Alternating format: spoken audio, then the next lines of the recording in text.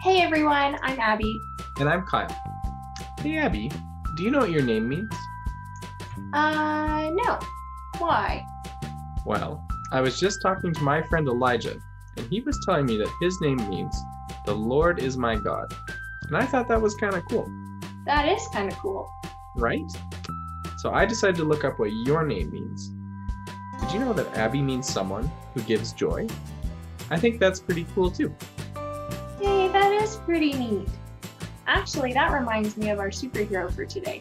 His name was Nahum, but that name means comfort, and God used him to speak to some people who needed to be comforted. Why don't we sing, and then we can learn more about this Nahum.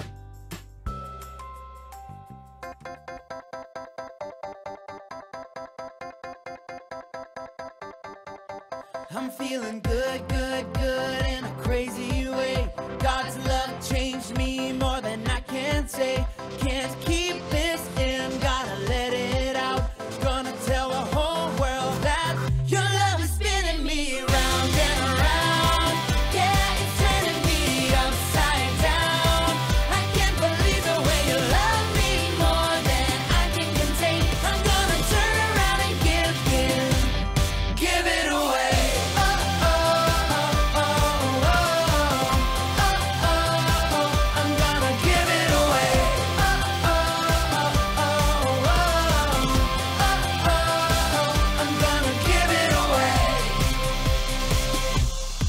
I want the world to know just how I feel. They gotta know, your love is real.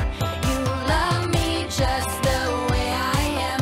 Gonna tell the whole world that your love is spinning me round and around.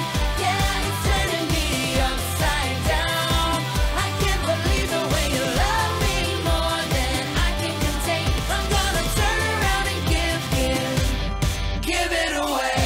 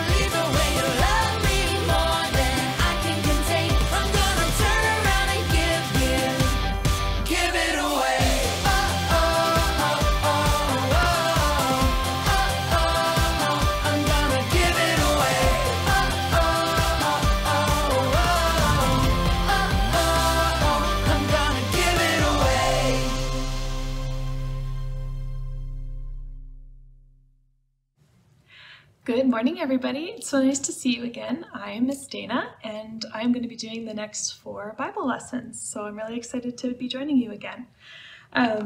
Before we get started with the prayer, I thought I would actually quickly read a devotion from this book, and this book is called I Am, and it gives all kinds of wonderful different meanings and names for God. And so the big theme of the lesson today is comfort, and so I thought I would read you a devotion that has the theme that God is a refuge for us and He gives us comfort when we need it. So the devotion is called Be Comforted, and the verse says, "Blessed be the God and Father of our Lord Jesus Christ, the Father of mercies and the God of all comfort." 2 Corinthians chapter 1, verse 3. Losing someone or someone important to you never feels good. Whether we've lost a pet, or didn't get the place we wanted in a race, or if we moved far away from a best friend, losing hurts. A lady in the Bible named Ruth and her mother-in-law Naomi came to Bethlehem feeling hurt and sad. You can read their whole story in the book of Ruth. Naomi's husband and sons had died. Ruth had been married to one of Naomi's sons, so now she was alone too. But together Ruth and Naomi trusted God, and He comforted them by taking care of them every day and giving them a happy new life. That's not all. After Ruth met and married a kind man named Boaz, they had a baby, Obed. He grew up to be the grandfather of Israel's King David, and many years later, Jesus was born from David's family. So Ruth, who was a foreigner who had lost everything, became an ancestor of Jesus, the Son of God, who gives us everything and came to save and comfort us. What a story! God cares about us. He cares about you. He watches over our lives and comforts us in our troubles. He might send a friend to give you a hug. He might put a beautiful sunset in the sky to remind you you're not alone. He can even turn your troubles or anything you've lost into something good, as he did for Ruth and Naomi. Romans 8:28 says, "We know that in everything God works for the good of those who love him." So if you feel hurt or sad today, keep your eyes open for how God will comfort you. You might just be surprised. Let's say a quick prayer before we start the rest of the lesson. Dear God, thank you for knowing us so well and comforting us when we're hurt or sad. We love you so much, and thank you for your presence in our lives. Please bless this Bible lesson today, and please take care of us throughout the next week. In Jesus' name we pray. Amen. All right, so this is a very good devotion book if you're ever interested in reading more about the names of God. So today we're actually going to be focusing on a book in the Old Testament called Nahum. As you know from our Books of the Bible song, Nahum is in the Old Testament. So today we are going to go over that. But how about first we sing our Books of the Bible? The Old Testament.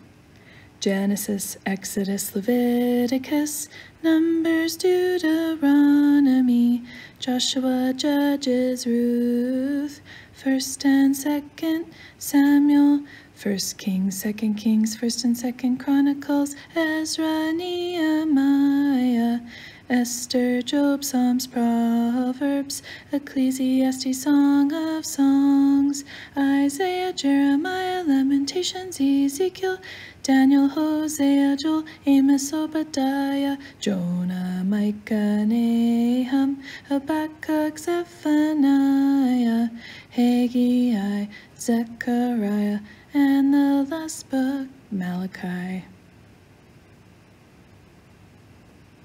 And the New Testament.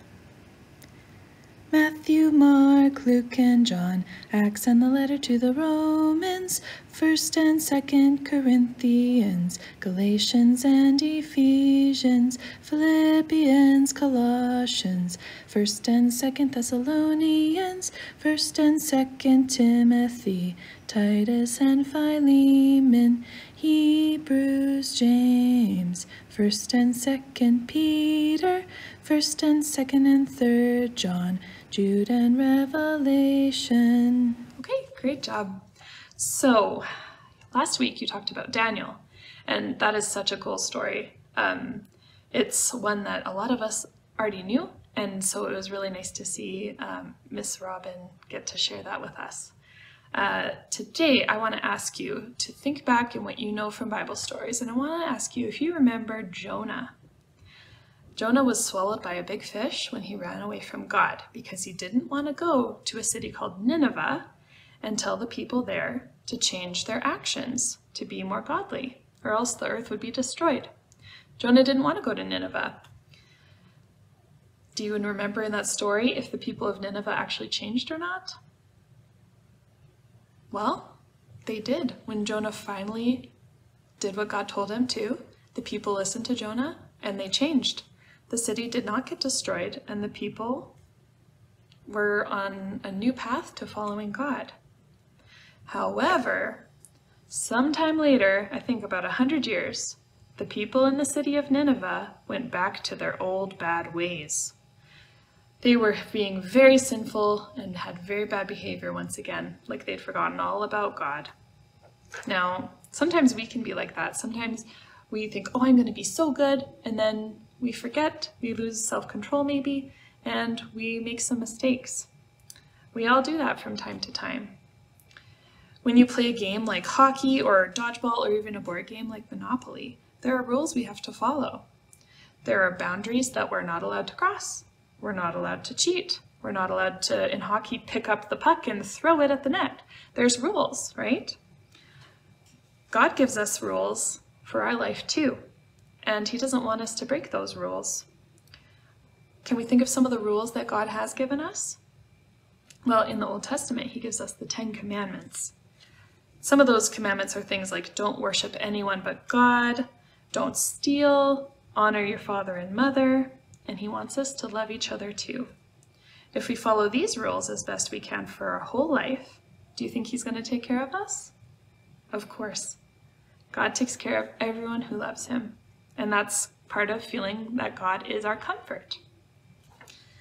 Now, in the book of Nahum, when Nineveh was being bad again, there was a mean and powerful king who ruled over God's people and kept them from worshiping him. So he sent a prophet. A prophet is someone who delivers messages from God to people, and the prophet was named Nahum. And Nahum went to let these people know that God was going to destroy their city, just like Jonah had years and years ago. Now, this made God's people happy to know that God was going to punish the people who were breaking the rules, and the ones who were like the evil king who was ruling over them and being very mean to them. Now, Nahum's name means comfort too. So his message, his prophecy that he shared with the people meant that God's people can take comfort and refuge in the Lord. They could now take comfort in knowing that they were going to be saved from the evil king who was ruling over them. And so this is another good reminder, just like the story with Ruth and Naomi, that God does take care of us. And if we are close to him and we pray to him and follow his rules and commandments for our lives, we're going to have an amazing life, and we're going to have one that's full of comfort and peace from God. So I wanted to read one special verse, which is our memory verse as well. I'll put it up on the screen here. So our superhero today was Nahum, and his special power was comfort, like God's power. And you could read the book of Nahum to find the story. And the verse is, "The Lord is good, a refuge in times of trouble. He cares for those who trust in him." Nahum chapter 1, verse 7. And that will be your memory verse for this week. Hope you have an amazing week. Enjoy the nicer weather, and I will see you next week. Bye, guys.